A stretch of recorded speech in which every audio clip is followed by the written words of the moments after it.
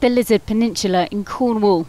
This footage is captured by a Puma Navy drone, a test flight showcasing the latest technology being developed for military use.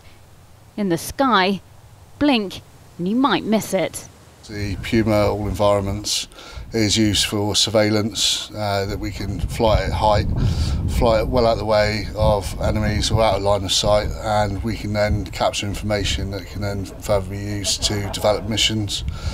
The advantage of it is not having to launch an aircraft, put anyone in danger, so it's good to know that when we go out we can plan missions.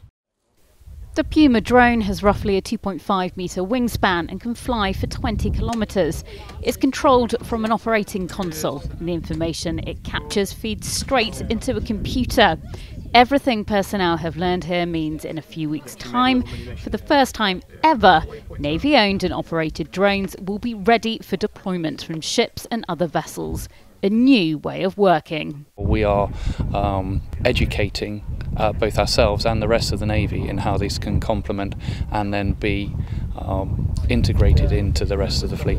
So what we're trying to do is free up manned aviation. So the Merlin numbers, for example, if we can put drones doing some of the tasks that they were doing, you free up Merlin hours and they can concentrate on the stuff that manned aviation is good at.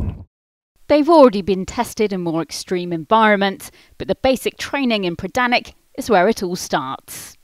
This is an old World War II airfield. They train here because it's near Culdrose, it's next to the sea, and there's protected airspace. Beginners start out on a much smaller drone than the Puma, but they still have their uses on the battlefield. Fundamentals of it are trying to extend your area of coverage.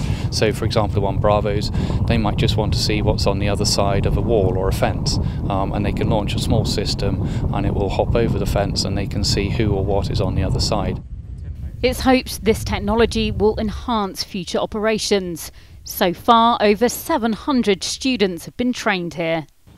So before I joined the squadron, I had no remote pilot air system experience at all. So I'm an aircraft controller, so I'm used to being at sea, being in the tower, or the UAV system is very, very new to me. It's pretty much like playing the Xbox. Once you get the hang of it, then you just get it. It might take a couple of minutes to figure out what's what, but once you get the hang of it, it's like driving.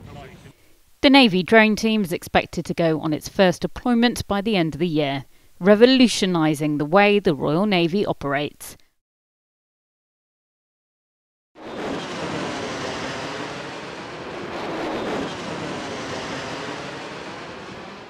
If you enjoyed this video, don't forget to like and subscribe to our channel.